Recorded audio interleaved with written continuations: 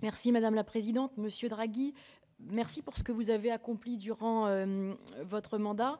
Vous avez tout d'abord récemment indiqué que globalement, les citoyens européens apprécient les bienfaits de l'intégration économique apportée par l'Union européenne. Et de même, vous avez rappelé que 75% des habitants de la zone euro sont favorables à l'euro et à l'union monétaire.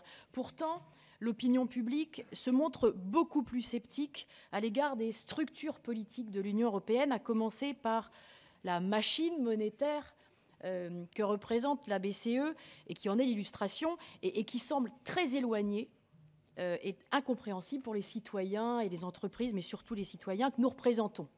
Alors, comment, selon vous, mieux associer l'opinion publique dans les décisions de la BCE, les rendre plus lisibles? Comment mieux communiquer?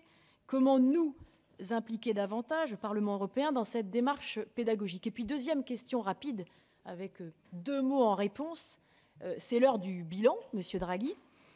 Après 8 années de présidence, de quoi êtes-vous le plus fier et de quoi êtes-vous le moins satisfait? En 2 mots.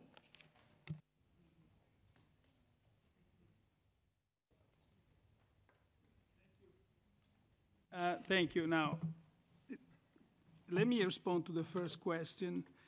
The euro is the most tangible representation of European integration that our citizens encounter on a daily basis. Over the years, elected representatives and leaders here and in other parliaments have rightly recognized that ensuring prosperity and stability over the long term is a challenge that we have to face collectively, and we are stronger together. Today, our economies are integrated to a point that was not imaginable when the euro was designed, and people understand that.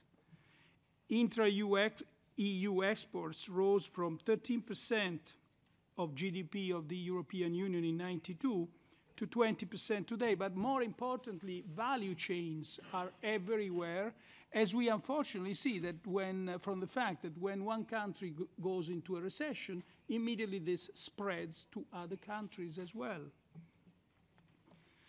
Second, the euro, if you look at 2 decades, has delivered price stability. And by and large, I think citizens understand that. The point about communication you made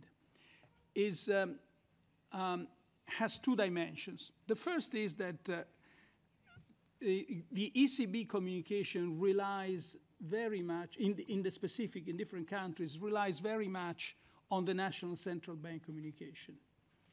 When the national central bank supports the ECB policy, communication is very good, is very positive, public opinion is very positive. And that is something that should be cherished and kept throughout. The second point is more generally that one should not speak to markets or bankers only, but should also have the language of the people. And I couldn't agree more, but I vent a degree of caution here. It's quite important that language has been used, maintains the subtle distinction between the central banking and the politician. It's very easy that in order to use the language of the people, one may enter a terrain, may enter a realm that is not central banking, but becomes politics. And that would be detrimental to the ECB independence. So I completely agree with that, with this caution.